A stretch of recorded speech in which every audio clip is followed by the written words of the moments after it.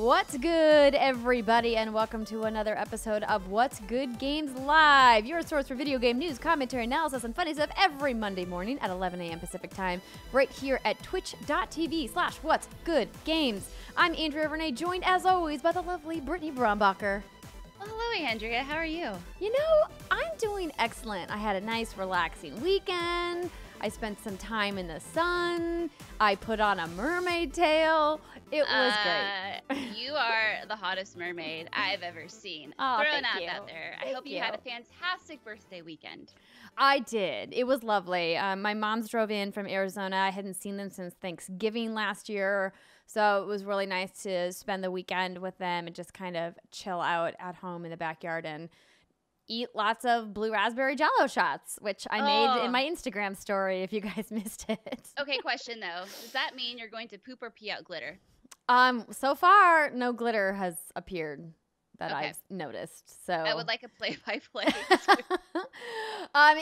In the essence of science with glitter, there wasn't actually as much glitter in the Jell-O shots because a lot of it, as you guys may have noticed if you saw my story, fell to the bottom of the mold. And so I'm thinking Jell-O might not be the best vector for the glitter because you have to let the Jell-O set, which means you can't continually stir up the glitter while the Jell-O is setting because then you're going to disturb the gelatin setting. So I think it might work better in like ice cubes or in like cocktails that you're going to drink right away. So essentially, get a shot glass of glitter and pour it into my shot glass of whiskey. I mean, we're like, rolling. I maybe wouldn't do a whole shot glass of glitter. That's a lot of glitter. Also, this glitter is stupidly expensive because it's edible. So in order for it to be safe for you to eat, it's pretty expensive, but it's really fun. And it was like a little treat for my birthday. But anywho, welcome everybody who is joining us in the chat. Thank you for the birthday wishes. We really appreciate that. We're excited to jump into some news today. I like how Mr. Yasman came in with the question, is Britt streaming from Hawaii? Because Britt has this very lovely, very, I would say, aloha-inspired outfit on. Because I fucking can't go there IRL, so I just have to pretend. Close my eyes, play a soundtrack of beach waves, blow a fan on me, get some sun, and pretend I'm in Hawaii. You know? I mean, I get it. The next best thing. It's why I built a beach bar on my Animal Crossing island with the KK Aloha music just playing on a loop. You got to feel the vibes. Oh, I so badly. I think I'm going to buy some sand. Hell, I'll even settle for cat litter at this point. Just fucking get one of those like $5 plastic pools, get like a few bags of cat litter and sprinkle it all around, put up a fucking umbrella, give me a pina colada, and I'm set. Let's go. Hawaii at Britt's house. I like the idea. Would encourage you or discourage you, I should say, from using cat litter because if it gets wet at all, it clumps. At least the stuff that I use. I know that there's non-clumping formulas. I would just get some actual sand. I'm sure there's somebody nearby, not too far from you in Washington, that has sand that they can just bring to your house and dump in your front yard. I just want the path of least resistance at this point.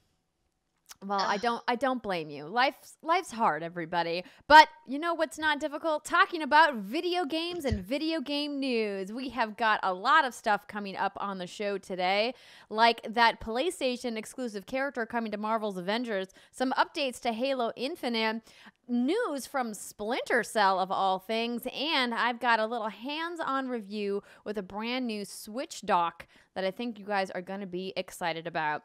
Plus, we're going to be taking your questions later on from whatsgoodgames.com/DearWGG. If you are joining us live and you've got some questions you'd like us to answer, there is still time to drop those in. So one more time, whatsgoodgames.com/DearWGG. Plus, we've got just a couple of announcements. If you guys missed my debut of Andrea's Animal Crossing Afternoons last week, I'm very excited that it is coming back this week. But because I have a special event that I'm attending virtually that I can't tell you about yet on Wednesday, I'm going to be moving it to Sunday, August 9th at 4 p.m. Pacific time. I had mentioned on the show last week that that's when I'm going to be doing my birthday stream, and I thought, what a perfect time to go dream surfing in Animal Crossing and then do a fireworks show to kind of top it off. So we're going to be getting going at 4 p.m. Pacific time right here on our Twitch channel this Sunday, August 9th. And Brittany and I have decided with this big announcement from PlayStation that we've got another stream along. Brittany, what's happening on Thursday? There's a state of play, Andrea. Oh my Ooh. God. And I think it put it in the news, so we can talk more about that a little bit more in depth later on. But yeah, so anyway, Sony's having a state of play this Thursday at 1 p.m. and we're going to be live reacting because it's a 40-minute stream, Andrea. 40 minutes. That sounds like we're going to get a nice beefy look at pre-order information, pricing. No? They've said no. No, yeah, they said no. Dang it. I was hoping. They said no PS4, upcoming PS4 VR stuff, some third-party stuff, some indies. So yeah. Hey, I'll take it. I'll take it too. I'll take it. But yeah, no, it's not happening. I was kind of upset. That was my gut reaction too when I first saw the tweet. I was like, oh, it's happening. And then no, it's not. Not yet anyway. Well. But we'll be there, friends. Twitch.tv/whatsgoodgames, where you are right now. Join us. It'll be fun. Exactly. It'll be late enough in the day where maybe I can convince Andrea to have a few shots. I think we can make that happen. Yeah. I just got to make sure to get the I was going to say, I was going to make sure to get the show edited ahead of time, but no, we're waiting until afterwards. We're shooting the show later that night. Speaking of which, we have a very special guest joining us for this week's episode. Rebecca Valentine is going to be joining us for this week's Friday show. So hopefully you guys can download that from your favorite podcast service. Or, of course, you can get it at youtube.com/whatsgoodgames. All right. That is it for announcements for right now. I think it's time to get into the news. Brittany, would you like to kick things off? Yeah. So I was getting ready to wrap up the show notes, ladies and gentlemen, and then I checked Twitter, and boy, oh boy, a bombshell dropped. So you may have seen PlayStation has tweeted out that Spider-Man is coming exclusively to PlayStation for Marvel's Avengers. Let me read the tweet. So your friendly neighborhood Spider-Man comes to Marvel's Avengers exclusively on PlayStation. Crystal Dynamics offers early details on its own unique take on the post-launch hero. And then they link to the PlayStation blog. And the whole PlayStation blog itself is a lot of, nice heartfelt words about how great of an opportunity this is for the team. But the real meat and potatoes kind of comes toward the end where they say, it's never been a better time to be a Spider fan. I can't stand that saying. It's never been a better time. I feel like we hear every year at every press conference, Andrea, at least 50 times. It's never been a better time to be a gamer. Okay, anywho. The team at Crystal Dynamics, along with our partners, are overjoyed that we get to be a part of this hero's gaming journey. We can't wait for you to add Spider-Man to your Marvel's Avengers roster in early 2021. And as we promised before, he will be available at no additional cost to owners of the base game exclusively on PlayStation. Thank you for your time, and I hope you enjoy playing Marvel's Avengers when it launches on PS4 on September 4th, 2020, and comes to PS5 later this holiday. And then Andrea added, "Oh boy, people are mad." Oh boy, indeed, are they mad? Like here's the thing, like I think we all are, a little bit over the idea of exclusives. And thankfully, it seems like they're getting walked back a little bit for the next generation, particularly on the Xbox side. Phil Spencer, the head of Xbox, has been very vocal about his kind of disdain for that practice and how they as a company are moving away from it. But yet they still, of course, have their own exclusive studios. I mean, they still got hardware to sell, right?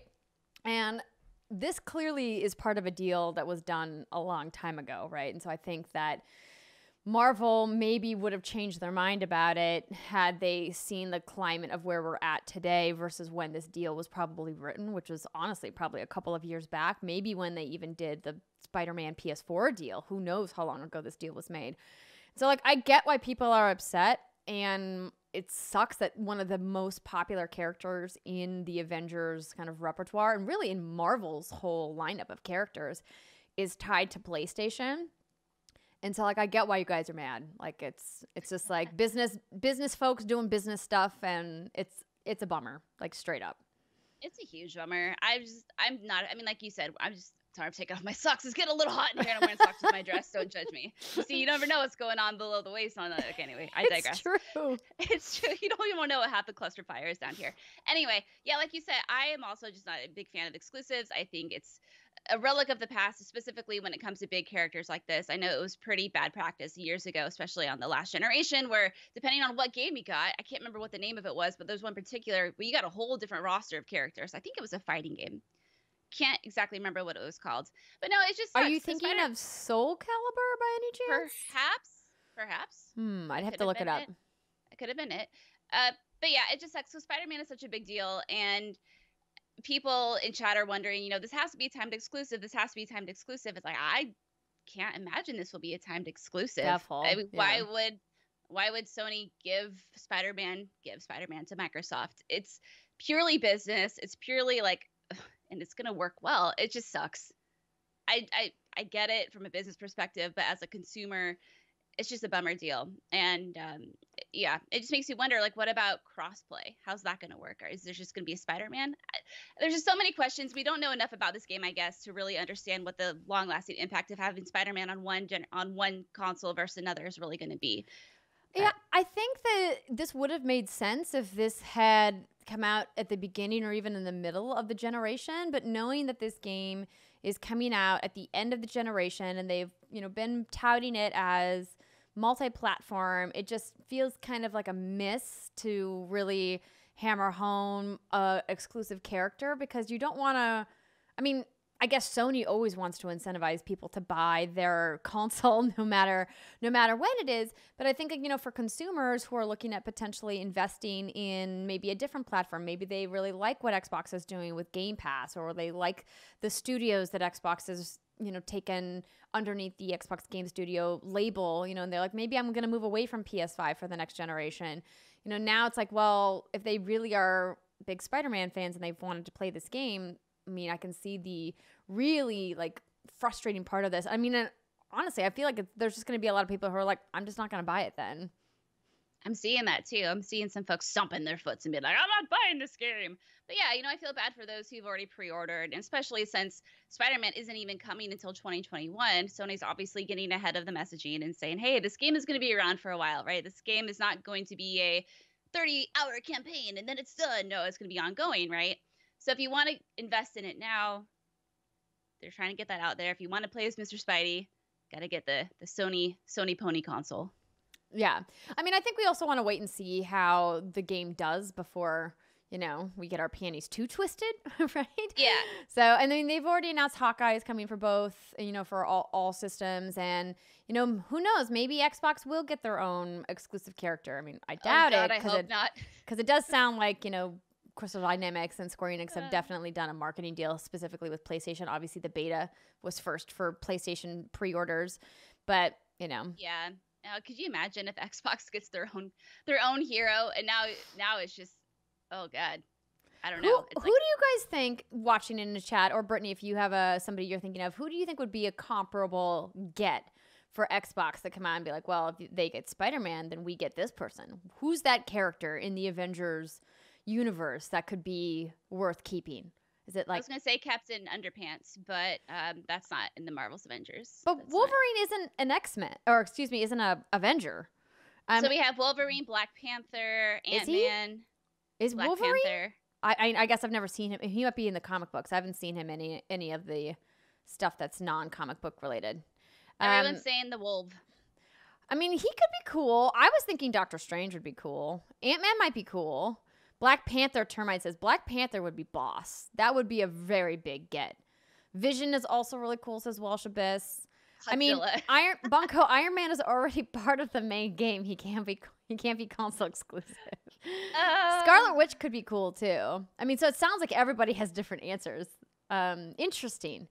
Very interesting. Besides, obviously, I'm not a fan of the exclusivity thing, but besides that, taking that aside, I think this is cool to get Spidey back in there. And it kind of begs the question, how is this Spidey going to compare to Insomniac Spidey? Obviously, they're different, but in terms of controlling, how are you going to possibly nail that? Can you nail it? That's a good question. I hope that people don't do a direct comparison, because Insomniac Spider-Man is built for the world that they built around him. And Spider-Man in Avengers is in a world built for all of the Avengers and their abilities and their traversal, not just for Spider-Man, right? That's why Spider-Man is routinely in, Manhattan in all of the games that we've seen, really, is because all of the skyscrapers and the tall buildings are great for swinging from, right? But we know that there's a lot of different situations that we're going to see the Avengers in, at least from the trailers that we've seen, the gameplay we've seen so far, that are not just around giant tall skyscrapers. So yeah, I just have so many questions. How's the narrative gonna change, or is it gonna change? I know I'm counting my chickens before they hatch. Well, the wheels are spinning. Yeah, I'm pretty sure, just looking at the PlayStation blog here, this isn't that Spider-Man, right? This is Spider-Man in Crystal Dynamics Avengers universe. And so, sorry, let me be specific. from the PS4 version to the Xbox version? Like, is the overarching like narrative going to change because now you have Spider-Man involved? Oh, interesting. Yeah. I would guess like some of the dialogue would have to change for sure, but I would guess the overall narrative in the base game only involves those main characters, and then extra missions will be available for other characters. But honestly, that's a great question. I don't know if like the main missions will change. I don't think so, because everything I talked to Crystal Dynamics about when we were interviewing them after playing at PAX, which, you know, feels like forever ago. It wasn't PAX this year, it was PAX last year. They said that the story missions are tailored for a specific Avenger. So you'll play as Black Widow, you'll play as Thor in that specific mission, because they have kind of like handcrafted that mission to be for that hero. So I don't think that Spider-Man will matter there. He'll just make an appearance in the co-op missions, the like war missions, I think they're called.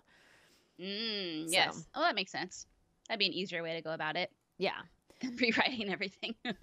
Exactly. But continuing on with the PlayStation news, our next story, PlayStation 5, answering your questions on compatible PS4 peripherals and accessories via the PlayStation blog. So this is a little bit in the weeds, but you know, we'll go through it anyway, because I know people are concerned. So specialty peripherals such as officially licensed racing wheels, arcade sticks, and flight sticks will work with PS5 games and supported PS4 games. The Platinum and Gold wireless headsets, as well as third-party headsets that connect via USB port or audio jack, will also work with the PlayStation 5. The headset companion app is not compatible, though, with the PlayStation 5. The DualShock 4 wireless controller and PlayStation officially licensed third-party gamepads will work with supported PS4 games. Note, not with PS5 games, but the PS Move motion controllers and the PlayStation VR aim controller will work with supported PSVR games on PS5. And I imagine on Thursday we'll get a little bit more of a deep dive into what's happening with PSVR and PlayStation 5 as well. But the big question, of course, will DualShock 4 work with PS5 games? No. We believe that PS5 games should take advantage of the new capabilities and features we're bringing to the platform, including that fancy new DualSense controller. And lastly, is the PlayStation camera compatible for PS4? PlayStation camera for PS4, specifically compatible with PS5. Yes, the camera will work for PS5 for playing supported PSVR games, but it will require a PlayStation camera adapter that will be provided at no additional cost to PSVR users. And it says more details on how to get the adapter will be announced later. I'm assuming after they announce more hardware details is when we will get those details as well. So, Brittany. Woo. Are you upset that you can't use your DualShock 4 with your PS5? Listen, my world is coming to a crashing end, Andrea. It's like Majora's Mask. The moon is looming. It's going to crash and destroy all that I've ever known and loved because of this news. I am very upset, and I think this is when I need to resign from What's Good Games. But seriously, this doesn't matter to me at all whatsoever. The only time I've ever needed to use a different controller for a different system was when I was trying to play Yakuza Dead Souls on my PlayStation 3. And I couldn't find my PlayStation 3 controller, so I synced up my DualShock 4 to the PS3. And that, I think, was literally the only time I've had to do that. Except for like when I'm trying to play old retro games or something on like the Wii back in the day. But yeah, so doesn't bother me. I'm with you. I think that this is a non-starter. I think it's safe to assume when you're buying a new console, you've got to use the new controller. I mean, that's like the way it's been. That's the way it always has been. I do like how there's been more cross-generational compatibility between the hardware, but the whole idea of the new hardware is that it's got new technology, and in order to take advantage of the new technology, you got to use the new technology, and that's part of the cost of buying the system. So I'm not upset about this either. I'm just and that's what PlayStation's been saying is, you know, we want the controllers rather to take advantage of all the new hardware and tech. And Epic Open World in the chat makes a point and says, you ladies joke, but for people with families, this sucks. Well, I mean, I understand what you're saying there, but the console is going to come with controller, right? Potentially controllers, but generally one controller comes with the console, right? So you have that. I think Nintendo's the only one that only had the Joy-Cons, right? And if you wanted more, you had to buy them separately. But technically the Joy-Cons you detached and it made one like controller, air quotes, right? I guess if you want to make the real argument, it's two controllers because you have two Joy-Cons. Oh God, those little pieces of shit. Oh my God. Playing with a single Joy-Con was like the worst Nintendo experience of the Switch. Yeah. No, I get what you're saying is, you know, if you have 4 PlayStation 4 controllers because you have 4 people in your family. Excuse me. What that essentially means is that you need to now buy 3 additional controllers, and they're not going to be cheap. So yeah, it is that cost, which, yeah, I mean, that's inconvenient for you. I understand. I don't understand, though, how many games, and might be something for us to look into, how many games are going to support local co-op at launch anyway. I think that's also important to remember, that a lot of times we kind of get worked up about what we can and can't have at launch and then forget, oh yeah, launch is actually usually kind of a wasteland for games, for new exclusive games that are just for that console, like PS5 forward games, right? And obviously Xbox has said that a lot of their stuff is cross-generational, but like there's probably not going to be like a lot to play that you're going to need 2 DualSenses for to use at the same time, would be my guess.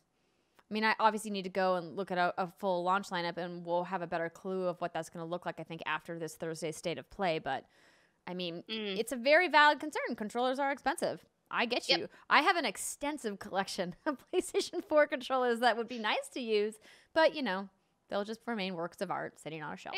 They will. And then Xbox was quick to tweet out, in case you missed it, Xbox Series X is backwards compatible with all Xbox One controllers across all games. So that includes the official Xbox controller, the Xbox Adaptive controller, the Xbox Elite wireless controller, and SCUF controllers. Get on that marketing, Xbox. I mean, they're coming in over the top to be like, hey, did you forget about us last gen? Maybe you don't this gen. We're trying to help you, gamers. We want to be there for you. Yeah. I mean, and the design labs from Xbox just like crushed it this generation. I was really hoping Sony was going to do something like that. Maybe they still will with DualSense, but I mean, they've always been very kind of proprietary about their designs, and I just loved how Xbox was like, we're just going to open it up for you to use your imagination and put whatever colors you want, you know, on the parts of the controller you want. You want it green and yellow and red? Sure, go for it. Ew. Not for me. Pink and purple, obvious. It wasn't obvious. Yeah, green and yellow and red. I feel like that'd be too distracting. That's why I honestly don't have any flashy controllers, because I feel like my eyes would just be too attracted to like the neon in my hand rather than the beautiful things on the screen. Oh. I don't know. Maybe it's just me. That's why I've never gotten any of the pretty Joy-Cons or pretty controllers or anything. Just keep them boring and gray. Huh. I never knew that about you, Brittany. See, learn something new about me every day. I got to keep this relationship spicy and hot. Oh, I appreciate that. Why don't you keep things rolling with our next PlayStation update? I know we kind of touched on this at the beginning of the show. Okay, so Sony's next State of Play airs August 6th. This comes from Polygon. So Sony will broadcast a new episode of State of Play on Thursday, August 6th, promising new details on PS4 and PlayStation VR games, as well as some updates on PlayStation 5 games. The new State of Play will be more than 40 minutes long, Sony said, and it will kick off at 4 p.m. Eastern, 1 p.m. Pacific. I said Pacific on PlayStation's Twitch and YouTube channels. Don't expect a big blowout on PS5. Sony says the focus is on upcoming PS4 and PSVR games and will include, quote, quick check-ins on third-party and indie games from June's PS5 showcase. To set expectations, Sony said on Twitter that there will be, quote, no big PS5 announcements during the next State of Play. There will be no updates from PS5 studio developers, nor will be any updates around PS5 hardware pre-order release dates. So, the expectations have been set, Andrea. Yes. 40 minutes of some PS5 updates, third-party and indies. Are you hot and bothered? No. I mean, I think what's tough about these is that, you know, we don't know exactly like what we're going to get, if these are just going to be updates on more stuff that we've already seen. But listen, if they bring back some more bug snacks, I'm in. Like, that's all you need. Yeah. Just show me more bug snacks and we're good to go. About the bug snacks. Yeah, so I went back and looked at what happened in June's State of Play because I feel like I can't remember things that happened yesterday, let alone something that happened in June. So the third-party stuff I was the most excited about. Obviously not Grand Theft Auto 5. That's how they started. Do you remember that? Yes, and I think everyone was like, oh my God, GTA. And then they were like, Grand Theft Auto 5 is coming to PS5. And we're like, wait, what? Are you Skyriming us right now? Are you Skyriming? That sounds oddly dirty, but I kind of like it. Okay, so we have Ghostwire Tokyo, Godfall, Project Athia, which is the Luminous game, Hitman 3, NBA 2K21, Deathloop, Resident Evil Village, and Pragmata. So a lot of those are debuting on next generation hardware. So maybe we'll get a little sneak peek, but I can't help but wonder, well, you know, here's the thing too, is I guess the hardware is just a few months away. I keep feeling like PlayStation 5 is so far away So it wouldn't be weird to get a sneak peek at some of these titles. No, definitely not. At this point, I think the reveals need to be coming fast and furious in order to start driving pre-orders. But, you know, they have to actually, like, tell us how much the thing is going to cost first. Yep. But, and then on the indie side, we have Bugsnax Goodbye Volcano High, which is that game about dinosaurs dying, but they're in high school. So it's kind of weird. Jet the Far Shore, Kena Bridge of Spirits, Little Devil Inside, Oddworld Soulstorm, The Pathless, Stray, Solar Ash. So those are just the games that were displayed during the State of Play. But do you think we might get a Call of Duty reveal during this stream, for example? That's an interesting idea. It's possible. I don't know why Call of Duty wouldn't just do their own reveal, because they're Call of Duty, one of the biggest franchises in the world. Like, I would think that Activision would just do their own thing, but it makes it easier for them if they just give PlayStation the asset and then they don't have to put on their own press conference. But because they haven't for a long time, right? They've been part of PlayStation for a while. They were part of Xbox and then they went to PlayStation. So it's possible. I mean, that game has been leaked a bazillion times, it feels like. But just show it. It's possible that they'll do like a teaser and then they'll say like multiplayer reveal coming in August, because traditionally that's when Call of Duty has done like a full blowout with all of their like streamers and YouTubers that, you know, are in the Call of Duty scene. But who knows? Maybe. We got 40 minutes, Andrew. 40 minutes of stuff to talk about during that stream. So it's a lot. It's a long time. I don't think I'll get Village stuff. Resident Evil Village. I think that game is too far away. I think that they had their big reveal, and now we won't probably hear more about that game until 2021 would be my guess. Unless they do some kind of additional teaser during the Game Awards, and we obviously don't know what's going to happen with the Game Awards given the pandemic later this year, but I imagine Jeff's going to pivot to some kind of virtual format, and that could be a great place for them to show something new if they're planning to release that game sooner than we anticipate.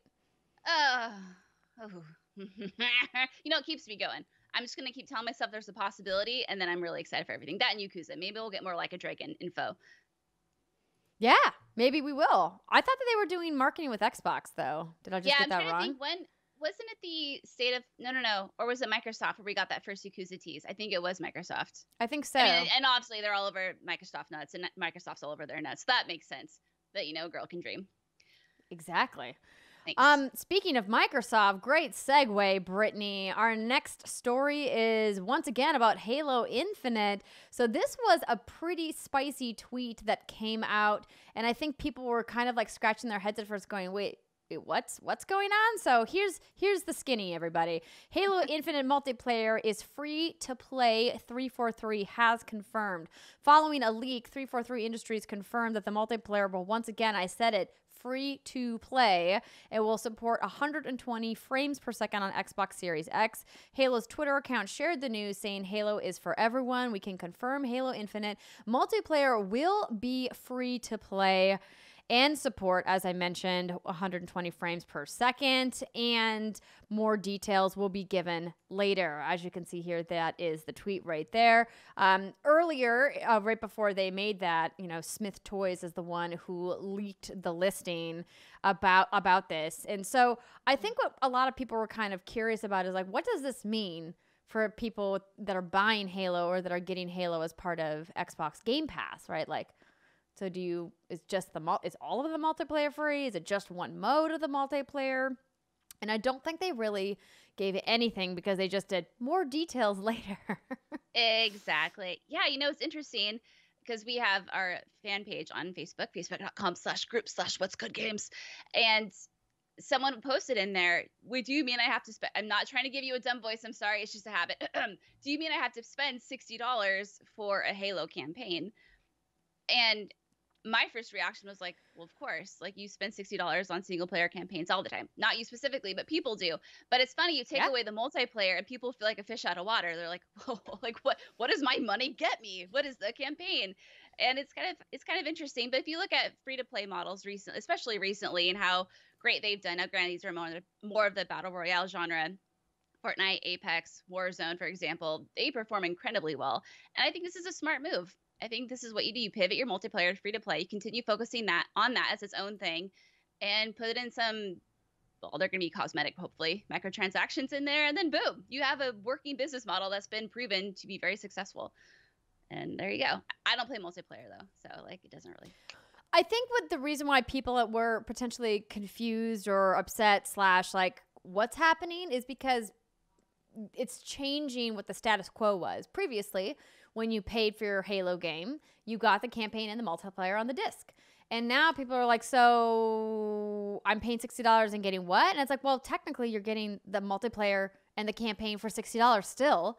Right? Yeah. But what they're trying to, I think, do is encourage more people to play multiplayer, which is better for you if you want to play multiplayer. It means the servers are healthier. It means the matchmaking times aren't going to be as long. It means there's going to be more people and more diverse play styles. So, like, if you're a casual or competitive player, you'll hopefully have more people to play against in each of those categories and everything in between. I think it's nothing but a good thing that they're doing this, and people getting upset about it is just like such a why? Like, why get upset about this? You know that Xbox is going to take care of you. If you buy the campaign or if you buy the box or if you have Game Pass and you're getting it that way, I have to believe that they're going to have some kind of bonus, whether it be a season pass or in-game currency or a discount on the season pass or special cosmetics or boosters or something that we see in free-to-play multiplayer games that's going to make it worth your while to want to spend the money on the retail version of the game, right? Mm-hmm. Yeah.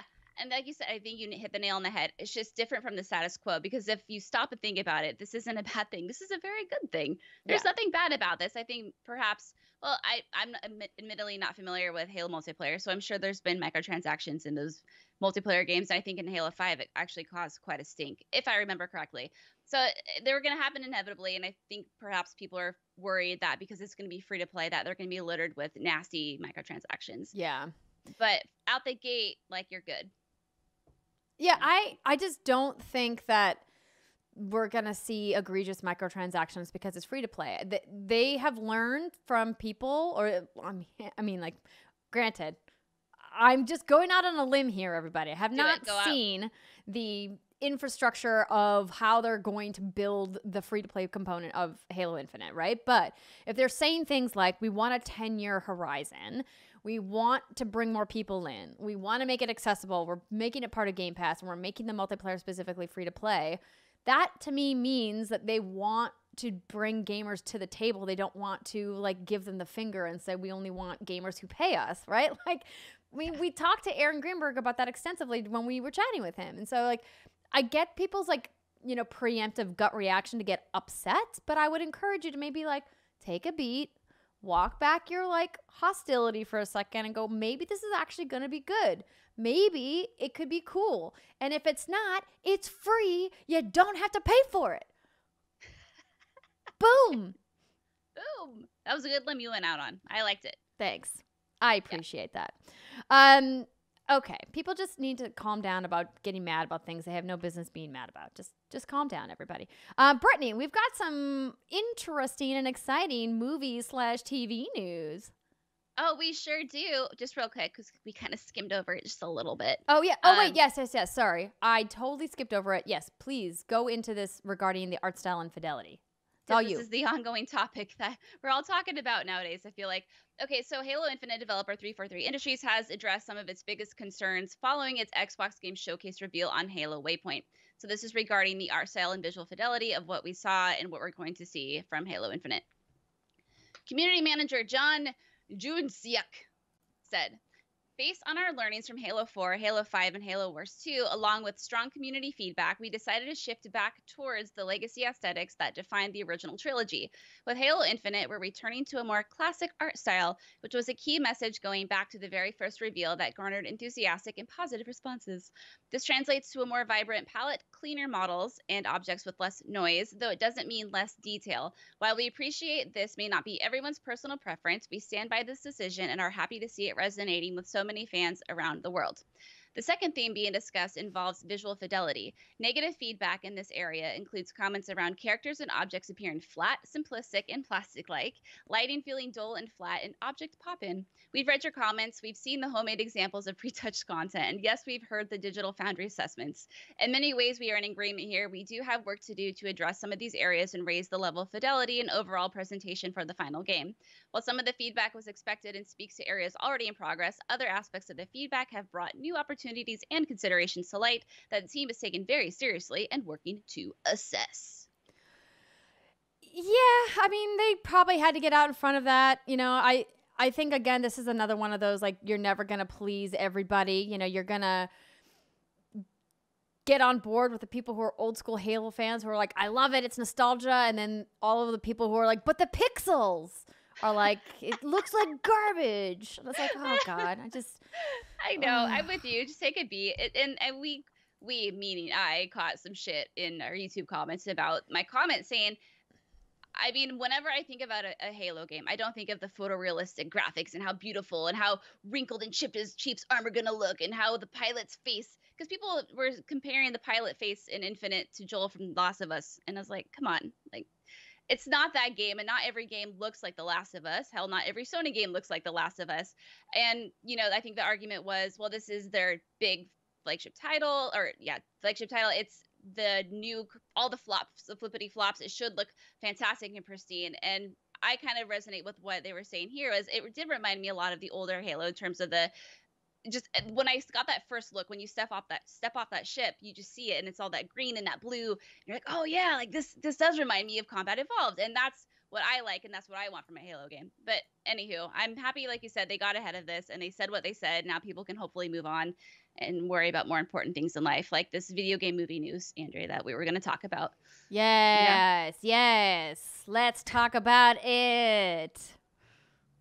Sorry, I was showing some Halo B-roll. Oh, I need to get on. See, I need to get the because I don't see it. I need to get on that. Yeah, no, that's me because I'm sending you a different camera. I can send you the OBS camera next time. But making the sausage. Listen, it's all. This is what happens when I have to run this all at the same time, everybody. But so the first story, I'm actually going to do. Actually, maybe you do the first one. I'll do the second one.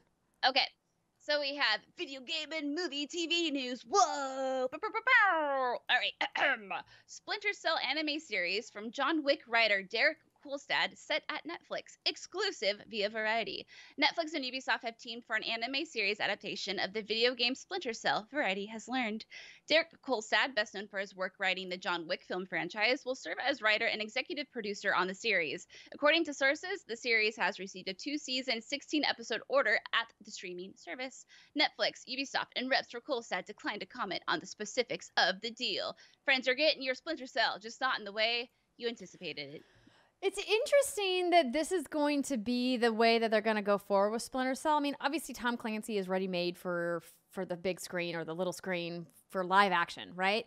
And we've seen other Tom Clancy stuff adapted in the past. I think that people are just going to get more excited about a potential Splinter Cell game now that this has been announced. And Ubisoft has been very open about the fact that they're getting into entertainment. They have a whole division that's doing it. And we know that they have a lot of other projects in the works. So I mean, I think it's cool. I think it'll be great. Netflix has been doing a lot of really awesome stuff lately. I watched the first episode of The Witcher. Ooh. Oh, finally. What'd you think? It was really good. Henry Cavill is a very gorgeous man. And seeing the Butcher of Blaviken scene play out was awesome. I don't know if anyone in chat hasn't read the books, you should. But it was really great. I will admit, I watched a scary movie right before that, one called Host on Shudder that everyone should check out. It's 56 minutes. Everybody's talking about this movie. I can't Oh, really? Yeah. Really? Oh, it's so good. Yeah, because it's only 56 minutes. It takes place during a Zoom call. It's like haunted bullshit, demonic bullshit, my jam. But when I watch those kind of movies, I have to drink. So admittedly, by the time I watched The Witcher, I was a little tipsy, and I remember bits and pieces of it, but it was really good. I gotta watch it again. Let's be honest. I need to watch it again. Should we do a watch along? Yeah, I feel like we have like a list, like an extensive list of watch alongs going. Yeah. So just throw it on the list. Maybe we can combine. Right. We can do like a dual watch along because I've been wanting to do a watch along for Cabin in the Woods. So we could potentially start with the Host and then transition into Cabin in the Woods. That could be fun. We could have like spooky movie watch along season because October and Halloween is not that far away. I know, it's very exciting. Anywho, I derailed all that. Very cool that this is happening. Even more cool, of course, that it is Derek Kolstad from the John Wick franchise. John Wick, great set of movies. Those John Wicks. But the thing that I'm very excited about / mad/excited about is this next story that is written up by Polygon, a film adaptation of Beyond Good and Evil. The cult classic from 2003 is in the works at Netflix from Detective Pikachu director Rob Letterman, a Ubisoft representative confirmed to Polygon. So they say here in the statement, let me get the statement very quickly. We're excited to work with Netflix on Beyond Good and Evil feature film, and we look forward to sharing more in the future. The movie will be a hybrid live-action animated feature, according to The Hollywood Reporter, and it will be produced by Jason Altman and Margaret Boykin of Ubisoft Film and Television, the French publisher's internal division for big and small screen projects. So I love the idea of this because I think that there's so much about this universe that could make for a really good live action hybrid, especially because I thought Detective Pikachu just crushed it. I thought they did a really great job with that film. But again, it's like, yo, this footage that we're seeing was from E3 2018. We haven't really gotten an update on what's happening with Beyond Good and Evil 2 since this. And honestly, I don't even know what this game is going to look like at this point. Like, this was all very, like, you know, conceptual gameplay, cinematics. And so, and it looks very different from the game because obviously the game was going on almost 20 years ago. Yikes. That's crazy. Yeah. So I feel like every publisher has said after their latest showcase, like, stay tuned for more showcases from us this summer. And I think Ubisoft was one of those who also said that. Maybe we'll get something in the coming months. I mean, Gamescom Opening Night Live is this month, at the end of the month. I don't know, Andrea. I don't know what's happening with this game. I've never played Beyond Good and Evil, so it's not like I have something that I'm really excited about for it. But hearing you talk about it and hearing everyone else talk about it, I want to be excited. But I know nothing about it. What's even happening? There's pigs? So there is a pig, Jade's uncle. So, and it's weird. I was actually just thinking, it's been so long since I've played this game. I downloaded it through my library on my Xbox One, and I think I'm gonna stream it because it's been so long since I've played. And I was like, you know what? I bet you a lot of people have never seen this game, so I think this would be a good stream game. Yeah. So I'm gonna add it to the list. Rihanna and I are working our way through Halo. I've got Beyond Good and Evil. You know, still got to play some Grounded. Lots to do. Apparently, we got to meet up with Zombie and play some Dead by Daylight. Oh God, yeah. Oh boy, we've got a long list of things to play and watch, Brittany. We got to get on this. I know, it's true. I'm excited for all the spooky things, though. It's a good time to be alive. Spooky season is just around the corner. And then, yeah, let's get to this lull of the day. So my Zelda friends, you will appreciate this. So this is a Twitter thread from Dana Schwartz, DANAA SCHWARTZZZ. I want to give credit where credit is due. So this is what she said. It's a Twitter thread. Okay, this is a thread, but it's worth it. I promise. On Reddit today, user no. That's interesting. Posted a page from acclaimed Irish novelist John Boyne's latest book, The Traveler at the Gates of Wisdom. So John Boyne, he is the author of The Boy in the Striped Pajamas, The Heart's Invisible Furies, Ladder to the Sky, A Traveler at the Gates of Wisdom, etc. That means nothing to me, but I know there's people out there who are like, oh, I know what that is. So in this book, there's a part where they're trying to dye something red, and this is the paragraph.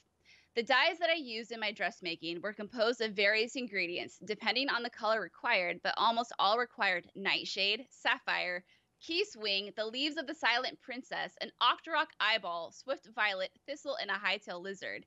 And then the red I had used for Albria's dress, I employed spicy pepper, the tail of the red Lizalfo, and 4 Hylian shrooms. So if you played Zelda or even Breath of the Wild, like, you know those are Zelda ingredients. So someone caught this. And then Dana went to Google and typed in Google, ingredients, red dye clothes. And the top red dye ingredients that come up in Google's automated results, apple, spicy pepper, Hylian shroom, sun shroom, ruby, fire keys wing, and red Lizalfo tail. And then she continues and says, so while John Boyne was doing a Google search for how to dye clothes red, he found a site listing monster parts and accidentally put them in his very serious book. I am very embarrassed for him, and this is my nightmare, but it's also very funny. And then the author saw this and responded and says, LOL, that is actually kind of hilarious. I'm totally willing to own it. Something tells me I'll be telling this anecdote on stage for many years to come. And then he said, sometimes you just got to throw your hands up and say, yep, my bad. And then he later tweeted that he's going to have to put Zelda in there in his little, what's it called, Andrea, when you like have your thank you page? There's a name for it, and I'm brain farting. Oh, you mean at the beginning of the book or at the end of the book?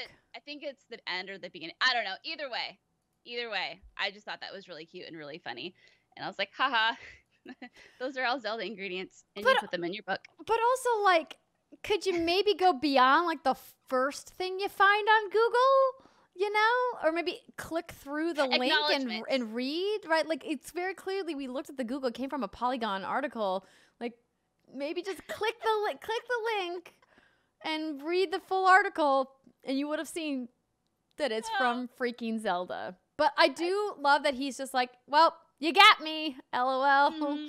Because if he had tried to like do any other response besides like leaning in and laughing at himself, I think the internet would have tore him to shreds. Oh, they would have, but I would have loved to have seen him try to justify a red Lizalfo and an Octorok eyeball.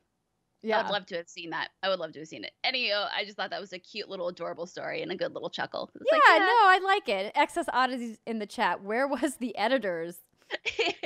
Maybe the editors never played Zelda either, and they had no idea. They just thought the author was being very, very, fantastical and creative. I know. Red Lizalfo wing. Oh, so good. Oh, my goodness, indeed.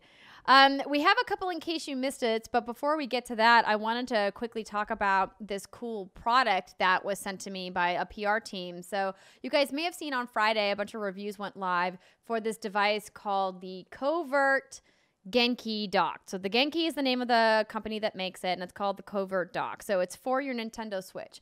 So they reached out to me and said, hey, we see that you play a lot of Switch. Would you be interested in checking out this dock? And I was like, well, what is it? And they're like, well, it's designed to be a replacement or a supplemental dock for your Switch when you're on the road. And I was like, yo, I hope someday I'm going to be on the road again, and I love bringing my Switch with me. So yeah, let's give it a try. So they sent it over. And I wanted to show it to you guys and talk to you about my experience. So this is what it looks like. So it's basically just this tiny little dock. It looks basically like a big old Switch plug. Yeah. But on one side, they've got you guys can see they've got the HDMI, they've got the USB 3.0, and then they've got the both sides of the USB 3.0 ports there. So like not Thunderbolt, but 3.0. So what you do is essentially you just plug this HDMI cable in. So they give you an HDMI cable too. And these are actually really nice cables, and they come with, thank you for putting Velcro ties. It's the worst when they're like, here's a twist tie that you're going to lose and throw away, but they gave you this nice Velcro tie.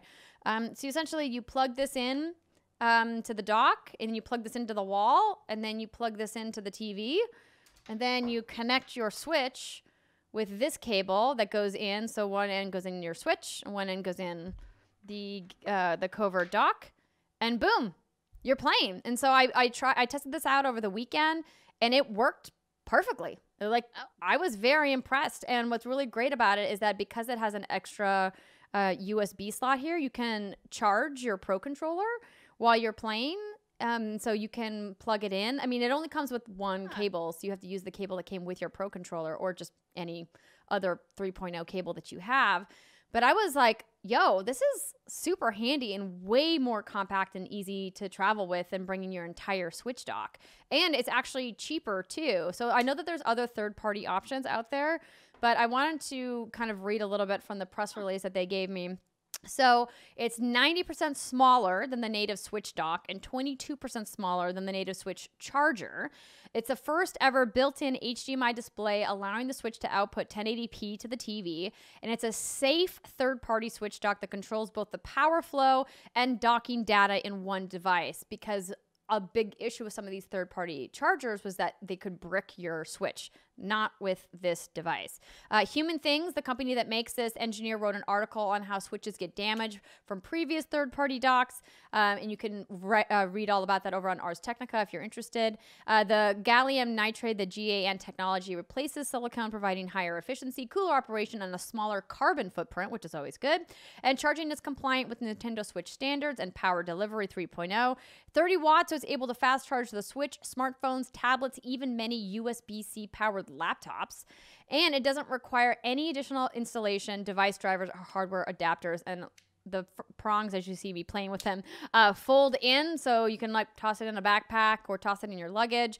And on top of that, they also give you these international adapters. So if you guys are watching and you're in a different country, boom, all of the continent adapters are included.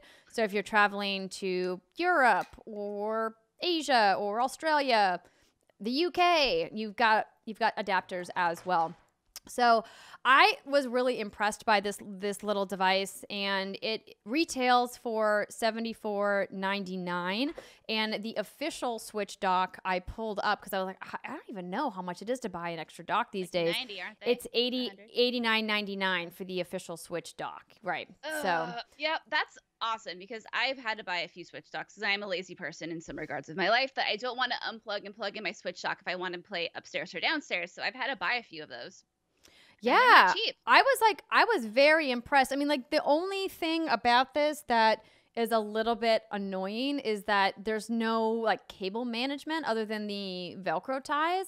But at least the Velcro ties being on there means that you can tie them together, because like the nice thing about the dock is that, you know, you can kind of like run the cables through the plastic piece on the back and it kind of makes it all kind of smooth. And here you kind of have to like lay your Switch down and plug it in. So aesthetically, it's not as clean of an option to have like on top of your media center, but that's really for me not what this is designed for. This is designed to like be on the go or to be a supplemental thing, or if you're like going over to a friend's house and you want to bring your Switch and they don't have a Switch and you don't want to haul the dock with you, but you want to play like Smash Bros or Mario Kart, like this is like such a handy option. And the fact that it's cheaper than the official dock and it's smaller and you can charge other USB 3.0 devices on it, I mean, I was pretty impressed. So the only thing that I've noticed other reviews mention, which I want to mention here, is that I haven't been able to test this long term, because the Switch dock has been noted that it is great for long term use and that it doesn't really break down, wear out. Like it just keeps going, right? And so we don't know like what the longevity of this piece of tech is, just because I haven't used it for months, right? I just got it like a week ago. So that's the only kind of like question mark in the air. But so far, I've been pretty impressed with this little guy. That's cute. And if chat's wondering why I'm smiling like an idiot, it's because I just saw Mav in the studio. Yes. I just saw him like wandering. I was like, my baby boy, I miss you so much. But no, that's actually really convenient. And I did not even know little things like that existed, because back in the day when we used to travel, it was a pain in the ass to haul that thing around because it's so awkward, but it's so fragile that you can't just throw it in with your other luggage. You have to like wrap it. Yes, exactly, because of the opening, right? And so this thing's pretty solid, and the fact that the prongs fold is a nice touch for any charging device. And like I just love that I can use it to like power other things while I'm like traveling, because that's always such an annoying part about when you're on the road. You like got your laptop charger and your phone charger, and then you have your Switch charger, and you know, if you have like an iPad or a tablet or any other devices that you're charging, you know, you have like a bag of holding of cables. A bag of holding of cables. Yeah, and like my bag of dongles too. Just add it in to the bag of dongles. You're the dongle lady. Yeah, that's right. The queen of the dongles.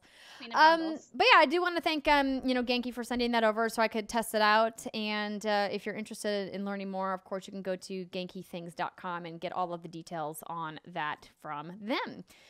All right, Brittany, we have just a couple quick in case you missed it before we get to a few pieces of Dear WGG. We do. So the first one is Epic Games Store has finally implemented an achievement system in mods. So this comes from Eurogamer. Epic Games has begun to implement its long-awaited achievement system within certain games played via its PC launcher. At the moment, these will be tracked in the background and only displayed within some games when the interface is fine-tuned. Also, the Epic Games Store has gone live with its first example of mod support. MechWarrior 5 Mercenaries is the first game on Epic Storefront to feature mod compatibility, and you can find all the new mods tab on the game's store page. Last month, in case you missed it, Epic Games said its store had now over 61 million monthly active users, with an average concurrent figure of 13 million playing at any time. That's a lot of people, Andrea. That is a lot of people, Brittany. So they had their Vault campaign, which just ended in June. And essentially, it was you get a whole bunch of free games during that time period from May to June. And that really helped bolster their sales. So I looked at Steam sales to be like, okay, like, so where does this fall in with Steam? And here we go. Steam has 90 million active users and 20 million concurrent. So, I mean, they're like 30 million behind, but I would say, for a thing that just launched a couple years back, you're doing good. Remember, that's when everyone was talking about Epic Game Store and how it was like the worst thing in the world. Oh no, it's the worst. And then everyone forgot about it, moved on. Like we said they would. Yeah, exactly. I mean, and we always knew that Epic Game Store was going to add more features the longer that they've been in development, and that Steam, had an established base. And I'm sure that those registered users on Steam include a lot of accounts that are dead accounts too.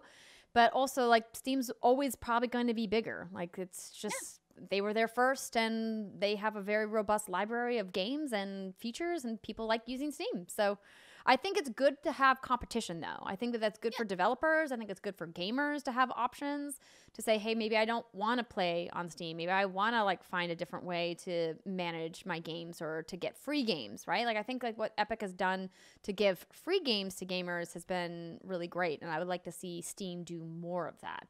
I know Steam sales are good, but, like, do more free games, Steam. You can afford it. You get money. You have a lot of money. That Gabe Newell. Oh, man. Okay. And then last week we talked about the Analog Pocket, which is that little peripheral that plays your old Game Boy games, et cetera, et cetera. So it went on sale today, and within 15 minutes, it sold out all of its pre-orders. So people really, really wanted this thing, Andrea. Announced in a tweet, Analog said that it was aiming to produce more and meet demand. It's unclear how many units were available to buy initially, and Analog's mention of the, quote, unfortunate global state of affairs implies there may be production problems related to COVID-19, potentially reducing how many units could be bought. So a lot of people on my timeline I saw today were happy that they got it, and a lot of people were sad that they couldn't get it. Anyone in chat try to get this thing? It's definitely not my jam and not something I need in my life. No, we talked about it last week, and we were like, hey, if this makes you happy, go for it. It's just, I have other things I want to spend $200 or $300 on, like a PlayStation 5 with an extra DualSense, maybe. So yeah, it's gone. Yeah. But hopefully, if you want one and you missed out, it'll be coming back. Hopefully. Well, I would imagine that they'll make more. It just might take a little bit of time, but a hot minute. Gosh, it's just so much money to play games that are so old. Danny Jackson said Jared Petty bought them all. Yeah, right. And it's not just the base unit, right? So in order to play the other games, you got to buy each of those adapters at $30 a piece. I mean, listen, like, this thing is cute. I'm going to give it that. It's a cute form factor for sure, but, like, woof, so expensive. Woof indeed. So expensive. Indeed. Yeah. Not for me, Brittany. Not for me. But not for me either, but that's okay. We do have some questions here from people. So I am pulling up whatsgoodgames.com/DearWGG as we get towards the end of the show here. Let's see here. Ooh, she rubs her beard that she doesn't have. My invisible beard. Let's see. Wow, that's an interesting question from Kyle. Oh, this one might be good for us. From Parker. Parker Petrov writes and says, "What's good, ladies? I'm inquiring about your gaming setups for a specific reason. I know some of you have spouses who are also gamers, so I'm sure you've run into a situation I find myself in. How do you both play games when you are in the same room? Do you have two televisions in your living rooms? Do you just play in separate rooms? Do you schedule out times? We are leaning towards having two televisions in the same room. However, I was told they would need to be the same model and size if we do that. And since I sadly just shelled out for a 65-inch LG OLED this year, ooh, nice choice, that I thought I would reach out to see how other gaming couples do it before dropping another $1,500 to $2,000 on another second living room TV. Now, that is like a very fair and legitimate question, Parker. I love how your partner has said, oh, yeah, no, we have to have equal TVs. Where, it might be easier for you, Parker, to do what my husband does, and he just lets me have the big TV. That's what my husband does too. And I mean, that's just it. Thank you, honey. Love you so much. Yeah. So we have, and I know Andrea and John have the two TV set up as well. We have two TVs, and I think for actually up until recently, they were the same size and model, but the input lag was real bad. And then I saw the big shiny TV that Andrea and John had in their living room, and I decided I wanted to get that TV as well. So what that now means is, what is it, an 84? Andrea, is that what it is in your living room? Yeah, 85 inches, I think. 85. So I have an 85, and then Jason has like a 65. Different brands, but it doesn't really matter. I mean, unless it's something that's going to bother you, like an aesthetically, sure. But what we do when we tend to play co-op games is when we're playing the same game, I will have Jason turn down the voice audio in his game if it's a setting, because otherwise what happens is you get kind of that echo effect because the voice in games aren't always perfectly synced. But since our TVs are right next to each other, he can just hear the voice off of my TV, and that works well. When we're playing the same game, that's usually the only little adjustment we need to make. It's just that little like in-game audio stuff. But when we're playing something different, headphones are your best friend. And that's honestly all it comes down to, is just get a good headphone. Yeah. Yeah. Headphones are essential, like she said. Our TVs also aren't the same size because, John spent a significant amount of money on the big television, and I was like, we are not buying another one because the other 65-inch TV we have is perfectly great and we don't need to upgrade it. And so we have them on a right angle because of the way our living room is designed. We don't have them side by side. So one is on one wall, one is on another wall. And it actually works out pretty well because we have a chair. He's got his like recliner chair facing one television, and then our couch faces the main television. And so Brittany's pro tip about the headphones is key. It gets a little bit trickier when you're playing co-op with other people. You do have to be very careful about who's muted, who's not in the voice settings, because you can kind of get a feedback loop and you can hear each other. Sometimes I find when I do that, I'll just like kind of leave one of my earphones off so I can hear better, and then I'll like just mute, as she mentioned. But yeah, for the most part, just get some, nice noise canceling headphones, and shouldn't be a problem. You do want to be careful if you're playing narrative games that one person hasn't played and the other person has, because spoilers are a real thing. So you might want to talk that out ahead of time. I just put a big box between our TVs when I was playing Modern Warfare. Does that work? It did work. The way the setup is, I put because we had a huge one of those big Home Depot boxes. I just put it on an end table in the middle of the living room, and it blocked out his TV, so I couldn't see it. Nice. Yeah, so that's what I did. But you can even build like a little fort if you want to get like fun with it. And a pro tip also is if someone's playing a Switch game and you don't have a Switch controller, especially if you're a headset and you're playing on a Pro controller, you can use USB headsets. I think I've mentioned this before. The PlayStation headsets work really great on the Switch. You just need something with a little USB, and you can plug that in the back of the dock, and you're good to go. Oh, I've actually never tried that before. I usually just play in handheld mode if John's watching something on the major TV and I want to watch it in the background. But yeah, Jason was trying to play Breath of the Wild while I was trying to play The Last of Us Part 2, and I was like, listen, I cannot be listening to all those Zelda impacts while people are dying in front of me. I can't handle this. So he found my old PlayStation 4 USB headset, and it worked like a charm. Nice. Well, look at that. Hopefully that helps some people out. We see that there are several people in the chat that have this issue with their partners. So it's really just all about communication, figuring out what works best for you. But gaming with a partner, like local co-op, but you each get your own screen, is so much fun. I mean, obviously split screen is still something that's supported in a lot of games. But as Britt and I mentioned, we like having our own screen. Yes, it's important. It's for our job. Exactly. A quick question from Mitch Krasen. After the book talk on Friday's show, Andrea, are you planning on reading Rhythm of War chapters as they come out 2 a week? Super excited for November. So, Mitch, I'm also very excited for Rhythm of War, which is the next book in the Stormlight Archives from Brandon Sanderson, a series that I've recommended several times on the show. I'm not planning on reading chapters in the lead up. I'm planning on waiting until the book comes out and then binging it all at once. I think it'll be too tough for me to kind of just read a couple at a time, because usually when I get a good narrative book that I love, I can sit down and read it like 7 or 8 hours in a clip, like no problem. And I really want to reread Oathbringer one more time before Rhythm of War. But thank you for your question. Question is for Britt from Grizz. Just saw your Spidey tweet. My question is, have you watched Into the Spider-Verse? If not, get on that, and maybe we can all do a watch along since it's on Netflix. Just add it to the list. No, I admit I have not seen it.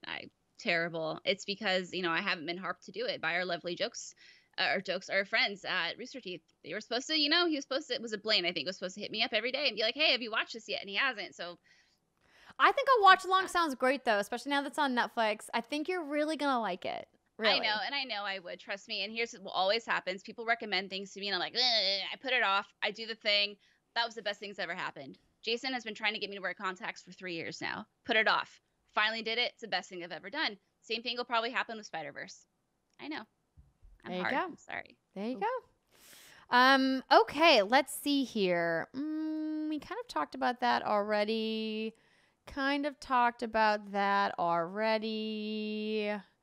Are you looking at the list? No. Okay. I'm sitting here looking at your beautiful face. Oh, thank you. It's better than any list could ever be. See, chat, that's how you save. That's called the deflection right there. This is kind of a funny question from Danny. Danny Jason asks, how many seconds was it after Cuphead was confirmed for PlayStation that you ladies were bombarded with questions about other Microsoft adjacent products coming to PlayStation? I think what's interesting about this question, Danny, is that we were actually, I mean, at least in my timeline, I saw people being like, oh, so does this mean that Microsoft Xbox Game Pass is actually coming to Switch? And I was like, no, it's not. It's not coming to Switch. It's not going to happen. Business entitlements are hard and legal is even more difficult. But like other Microsoft games, I mean, maybe. I would love to see Ori and the Blind Forest and Ori and the Will of the Wisp go to Switch. Oh, no, it's on Switch. Isn't it on Switch? To PlayStation. I thought Blind Forest was. Yeah, Ori and the Blind Forest, I think, is on Switch. But I would like to see that game, you know, Will of the Wisps go to multi-platform. Yeah, Definitive Edition is on Switch. It came out a while ago. Last year? Earlier this year. No, September of last year. But I don't think we have a Will of the Wisps release for others, but I would like to see that. Yeah. And then Microsoft came out and they're like, don't expect any more exclusives on Nintendo Switch or PS4. Cuphead's just one of those beautiful special babies. Yeah. Well, I mean, it was also really like a really great game. Like they should get it out there. Yep. Nope. It was good. It was a good time. Right now, we don't have anything to share when it comes to Ori and the Will of the Wisps ports. Wah, wah. Well, there we go. I think that's probably going to do it for the show for today, everybody. Thank you so much for joining us for What's Good Games Live. As I mentioned, I am moving Andrea's Animal Crossing Afternoon to Sunday, August 9th, but I'm going to try to still stream at some point on Wednesday after my top secret gaming event is done. Ooh. Yeah, and then join Brittany and I live at 12:45 p.m. Pacific time as we get geared up to do a watch along for the PlayStation State of Play this Thursday, August 6th. Yeah, I almost said August 1st. That tells you where my brain is. Oh boy. On me. Because that's on my birthday. Because I'm staring at your beautiful face, like I said. Yeah. And once again, we will be joined by Rebecca Valentine for Friday's episode. If you have questions for her about the writing and the games journalism work that she does or any other questions in general, you can send those to whatsgoodgames.com/dearwgg. And we will see you guys later this week. Thanks for joining us, everybody. Goodbye.